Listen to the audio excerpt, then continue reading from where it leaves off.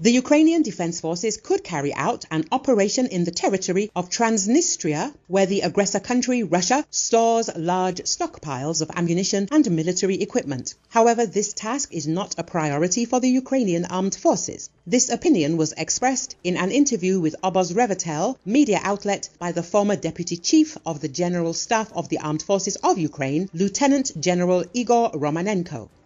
It is important for us to achieve success there and put an end to this Russian cancerous tumor on the territory of Moldova on the border with Ukraine, he emphasized. According to the general, the Ukrainian Armed Forces Command needs to focus on the situation in the east of our country, where the occupation army continues to advance. When this advance is stopped, if the necessary forces and resources are available, it will be possible to begin a military operation to create a buffer zone on the territory of Transnistria. Russia has few troops there, but powerful warehouses with ammunition and equipment. All of this was brought there from all over Eastern Europe when the Warsaw Pact was falling apart. And we have the corresponding forces in that direction, Romanenko explained. But I would like to emphasize that this could be an effective move if the appropriate resources were available, he concluded. The Ministry of Defense of the Transnistrian Moldovan Republic reported that after analyzing the experience of Russian forces in Ukraine, it was decided to outfit their tank fleet with systems designed to protect against drones. This decision reflects the growing threat of unmanned aerial vehicles in modern warfare. Transnistria's army currently possesses 17 Soviet-era T-64 tanks, 12 of which are operational, while the other 5 are in reserve. The tank battalion of the 1st Independent Guards Motorized Rifle Brigade is stationed in the village of Vladimirovka, just 4 kilometers from the Ukrainian border.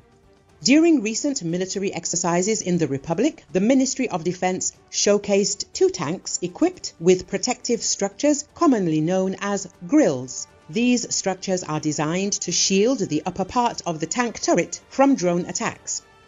Given the limited number of tanks in Transnistria's arsenal, it is likely that this protection has been installed on all of them. In the Russian military, this type of protection has become standard on tanks due to the high prevalence of drones on the battlefield. Tanks now come equipped with these defenses directly from the factory, although many units also make additional modifications based on their combat experience.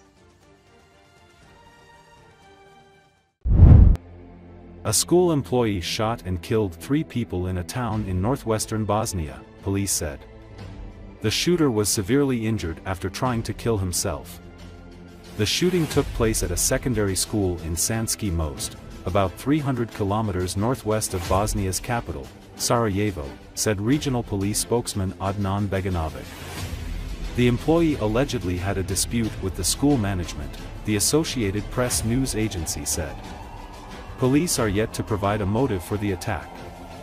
Bosnian schools are closed for the summer holiday, but Beganovic said there were people in the school as repeat examinations were underway.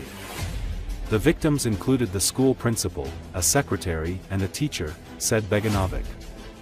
Regional N1 television reported that the man had a dispute with school management. The Clicks news portal said that an English-language teacher was among the victims. No other details were immediately available. The Balkan region has been awash with small arms and weapons since the wars of the 1990s, which saw Yugoslavia break up, particularly in Bosnia, a country of about 3.5 million people. But mass shootings are rare.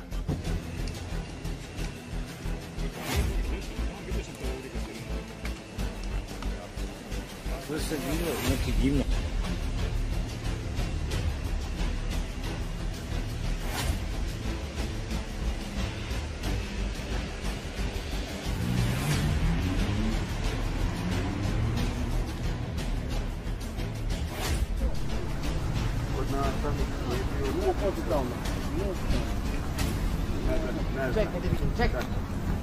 Hadi ne? Hayır, boş